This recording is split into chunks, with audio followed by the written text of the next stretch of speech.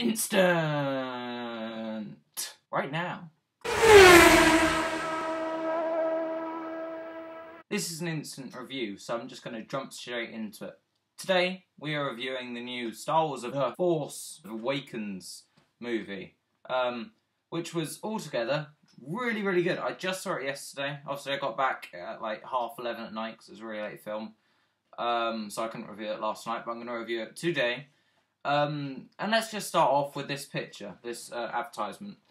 As I was saying in my last Star Wars movie, I was saying that there's already been 2 Death Stars. Oh, by the way, this is a total spoiler review. I'm going to do all the spoilers and all the good bits and all the bad bits. I'll put it in the title, don't worry. So yeah, as I was saying, there's already been 2 Death Stars, and I was really hoping they wouldn't do another Death Star in this movie. So no, they didn't do a Death Star. They did a Death Planet, which was like 10 times bigger, and it's that thing there. I'll try and get a photo of it in this clip, but I might not be able to, because obviously the movie's not out yet. So yeah, that thing there, it's the Death Planet, or something along those lines. New characters, obviously you've got Khan, which is the bad guy there. At the start, in the trailer, I thought he was going to be a really good character. It turns out he really wasn't. I mean, I liked it when he had his mask on, but for the majority of the film he had his mask off, and I understand that's because Darth Vader had to have his mask on, because that's what kept him alive, and they're trying to keep that running and then saying, oh, actually he's human underneath. But I thought he was too human. They were trying to add a human aspect to him, so it's got a more sort of, like, you believe him more. But I didn't like how human he was. He was too child, because he was meant to be, again, spoilers, but he was meant to be Han Solo and Princess Leia's son, who had turned to the dark side after Luke had trained him, and then Luke vanished, and they're all trying to find him, because he thought it was his fault that he turned to the dark side, because he didn't do a good enough job. But I thought he was too much of a child. He looked too young, I think.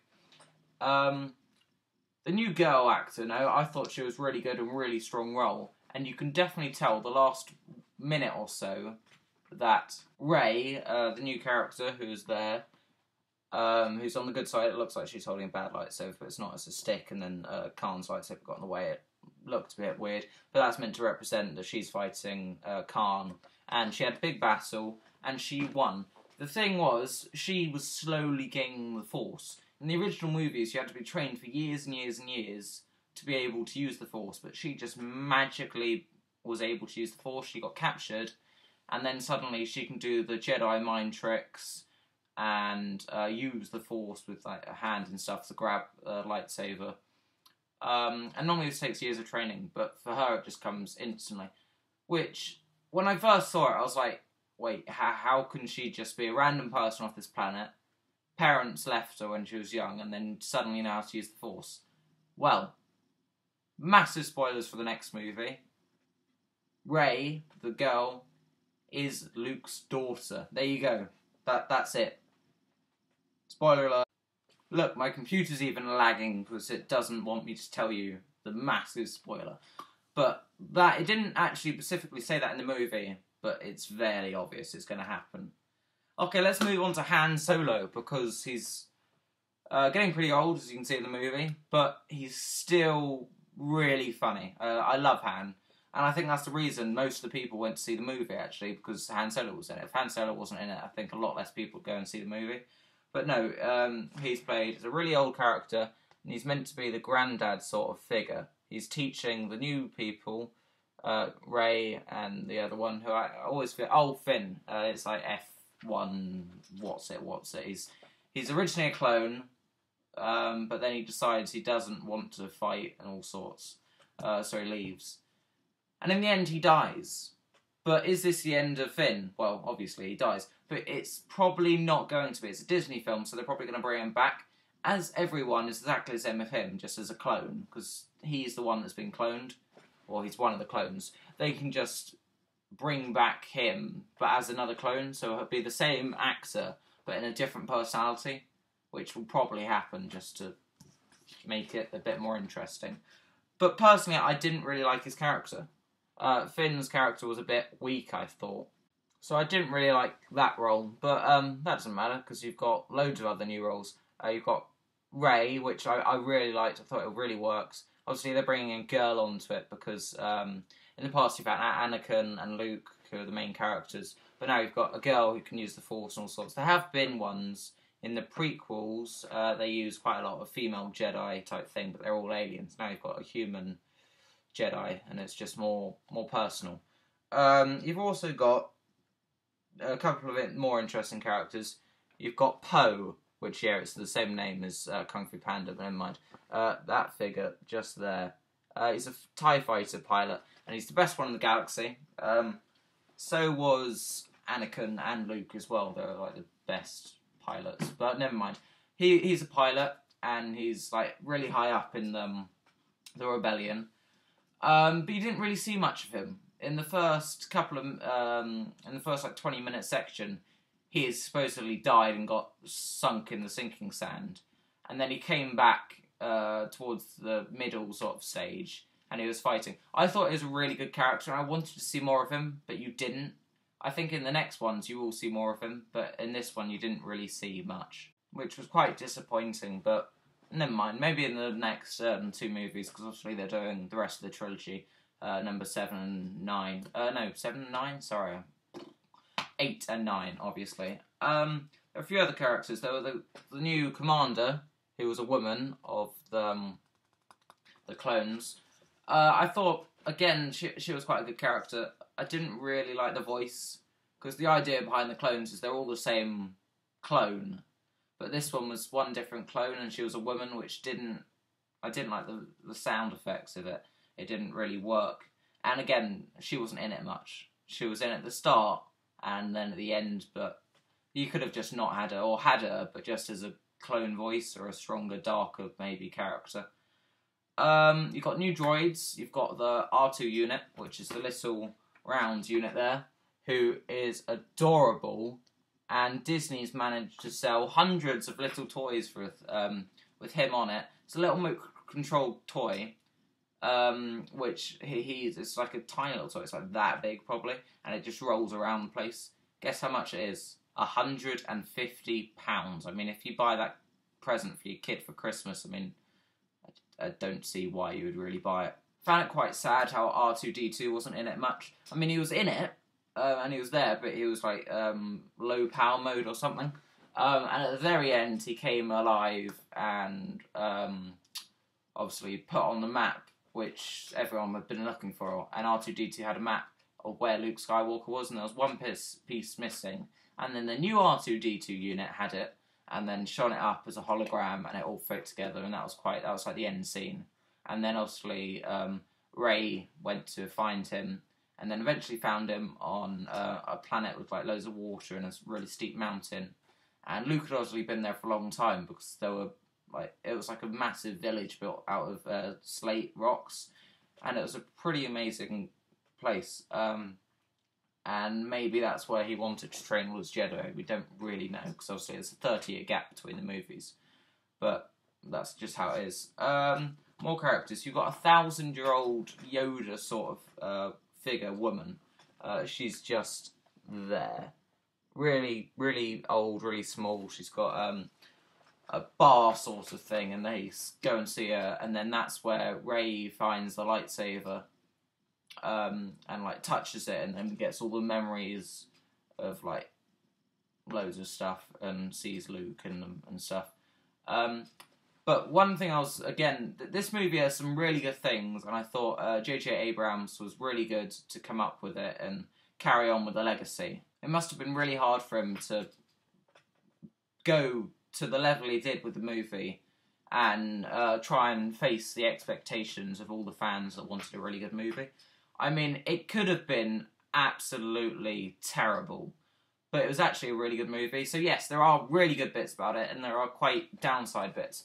One thing I would have really found it hilarious to watch is when they, Han Solo, Chewbacca, Rey, and Finn all walked into the bar with the 1,000-year-old woman who I don't remember the name of, but never mind. I wanted the music da-da-da, da-da-da, da-da-da-da-da to be playing. Instead it was some really low, not very good music. And then obviously the 1,000-year-old woman shouted out, Han Solo, and then everyone turned around and looked at him and was like, a bit like in the original movies. But there was no gunfights or anything in the bar, which, never mind. Oh, and there was one other thing. Hands being chopped off. There were no hands being chopped off. I didn't recall any hands being chopped off. There are a few like scratches and stuff, but no hands.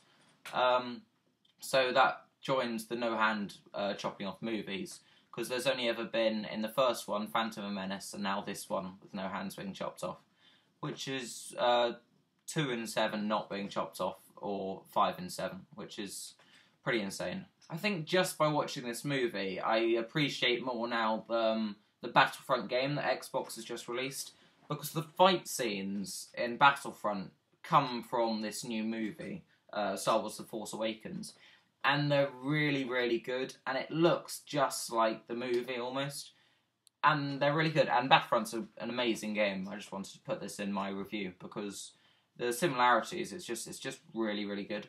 There were quite a few hidden messages in this movie. For one thing, there was comedy. When you're on the planet of the home of Rey, you had the Finn, who just crash landed and wanted some water. He was drinking out of the big bowl that the sort of massive rhino-y sort of pig creature was drinking out of. And it was a bit disgusting.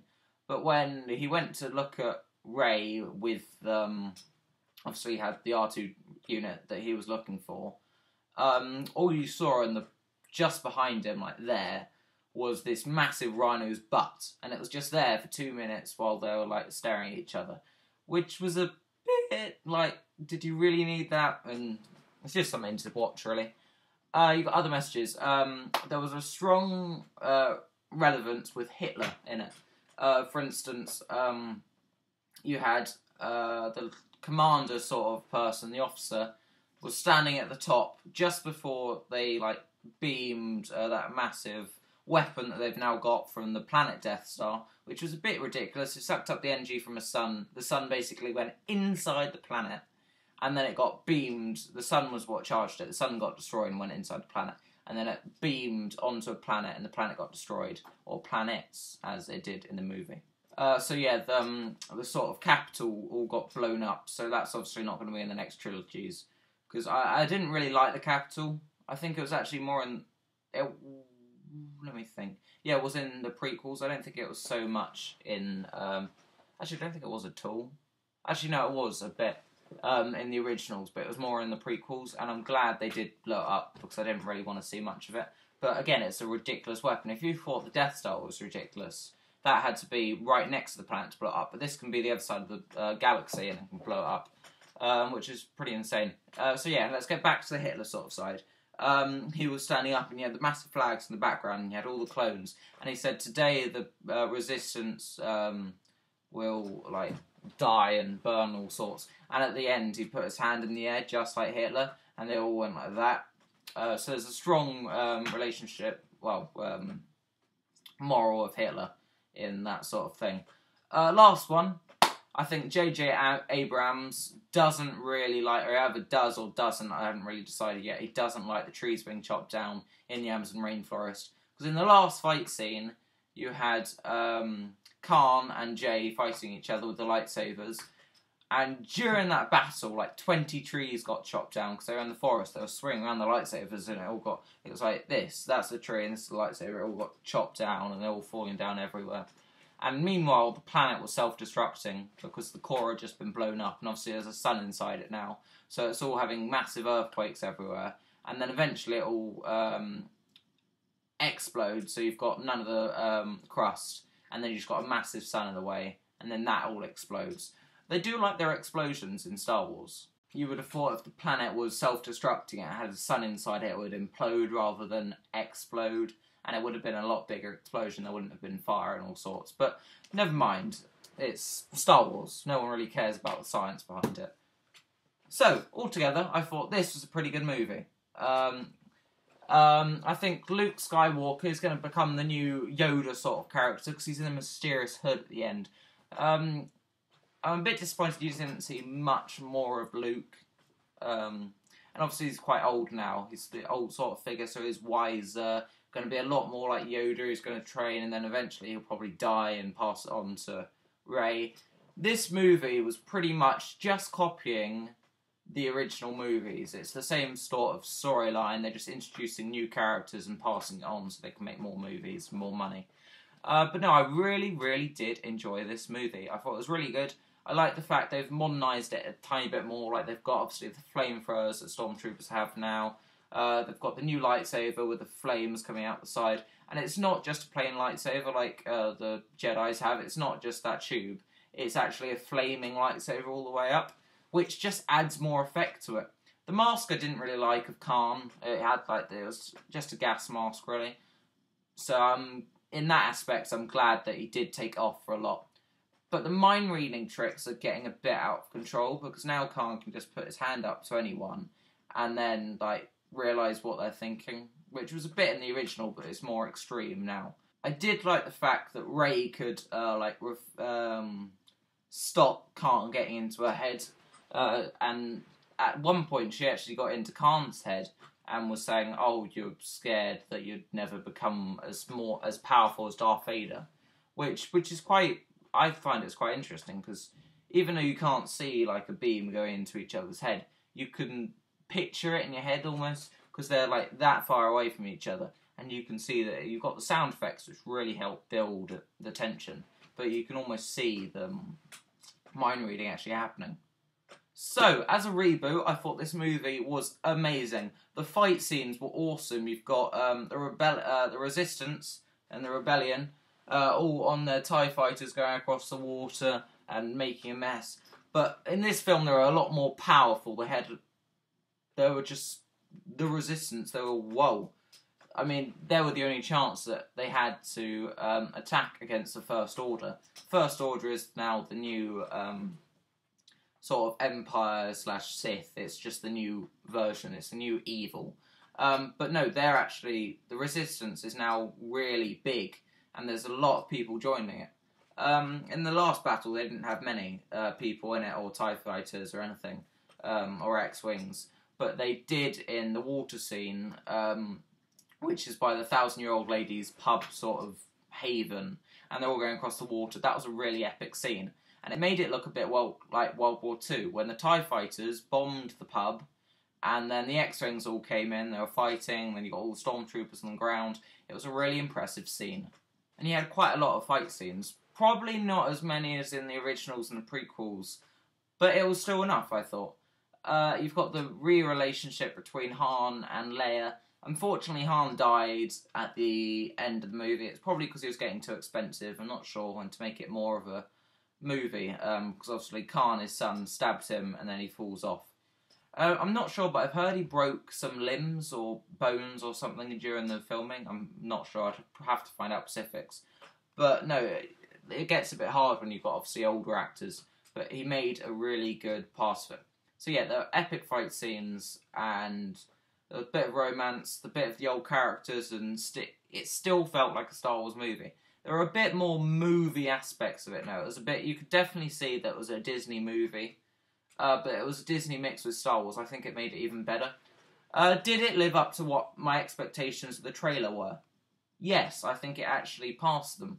The trailer originally, I thought, I was really excited, obviously, but it wasn't. I thought the Khan was going to be a bit itty-witty, which he was. But I didn't ever see the Khan's master sort of figure in the trailer, which you did in the movie, and I thought it was a bit ridiculous, because at the start, you thought, oh, he's a massive god, and then he obviously turns into a hologram, which is a lot more reasonable. But if he is a massive god, which I'm not sure, he could just be a tiny person and then just hologrammed up to size. But if he is a massive god, it turns into a bit of Star Trek rather than Star Wars, because yes, Star Wars is aliens and all sorts, but you've never had giants or anything ridiculous. So it's just the classification of sci-fi and fiction, really. There's one thing I can say to you. If you're a Star Wars fan and you've watched all the movies and you thought this movie was terrible and Disney is just terrible at making movies, I can see where you're coming from. It wasn't as good as the originals, maybe, but it was a lot better than if Disney had put Donald Duck in or Mickey Mouse, and then suddenly he reveals his cover and it's like, I'm Mickey Mouse. Woohoo! That's all I can tell you. So that concludes my review. Hope you've enjoyed it. It's the first instant review. Instant reviews are me instantly reviewing the movie straight after I've watched them. Well, within reason, 1 or 2 days, with no notes and no major editing, and obviously it's got no clip-its or photos really, because I can't get them because the movie isn't out yet. So I hope you've enjoyed it. Please leave a like, leave a comment, and subscribe to me, because I need subscribers. Thank you for watching my video. If you haven't watched Star Wars, go and watch it now. And if you haven't watched Star Wars, you shouldn't really have been watching this movie, because I revealed pretty much everything that just happened in Star Wars 7.